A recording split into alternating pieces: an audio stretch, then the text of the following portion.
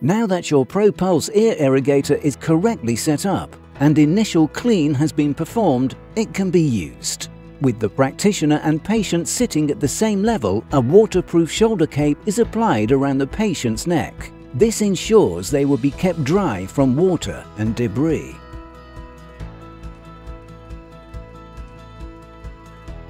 The single-use ProPulse Protect waterproof shoulder capes are available for purchase separately. Using warm tap water, the reservoir is filled up to the horizontal fill line. Be sure not to overfill so that you can easily move the unit without spilling. The reservoir lid is then fitted.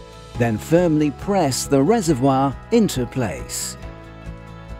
The new single-use QRX tip is then placed into the handle by pushing the collar back, inserting the tip, and releasing the collar as shown.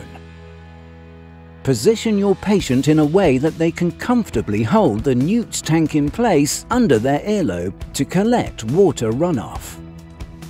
The machine is turned on and the pressure control is dialed to the minimum setting. The practitioner then uses a headlight to ensure visibility of the ear canal. Using the foot pedal starts the flow of water through the handle and out of the tip. The purpose of the irrigation procedure is to gently soften the earwax so that it can be easily removed with a scoop. The single-use ProPulse Pro Scoop can be purchased separately. If you observe a drop of water pressure or bubbles appear when in use, check that the reservoir is firmly pressed into place. If the problem remains, replace both the washer and mushroom valve, being careful not to damage any pins. Please be sure to review and follow your local clinical guidelines before use. The machine is then turned off.